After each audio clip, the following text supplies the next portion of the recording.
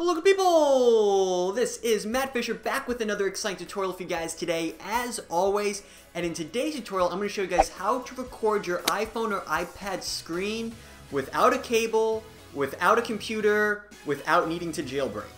So we're at our iPhone and this will work on an iPad too. The first thing we need to do is to download an app called iOS MUs, and I've talked about this app before.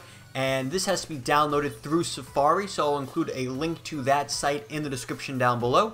So first we want to pick an icon for the app, then we want to click install, enter your passcode if you have one, press install again, then done. Now if you go back to your home screen, you'll see a new app downloaded. Open it and then go to the apps tab. You guys will probably see that this is very much like a Cydia alternative, except you don't need a jailbreak. And you want to tap on AirShow right at the top. Tap on it, tap on install, install again, and then we want to wait till it finishes. And once it does finish, before you can open the app, you need to accept the app certificate. So go into settings. Oh, let me show you where this is. So settings, general, scroll down to Profile and Device Management. Tap on the new entry under Enterprise App. Tap on Trust. Trust again. And now we can open the app. And once we do open the app, we'll get hit with a couple of prompts. The most important is the one saying that if the certificate is revoked, you'll lose your recordings. So make sure you transfer them to your camera roll immediately. Now, the app has a pretty simple interface. Tap on Record.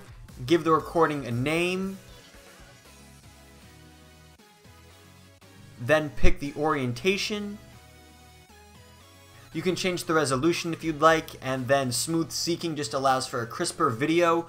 Only turn that off if you have an older device. But then we hit next step. We can give access to the microphone if you want, and then we need to activate the recording through AirPlay. And we just need to mirror to AirShow. And there we go, we're now recording.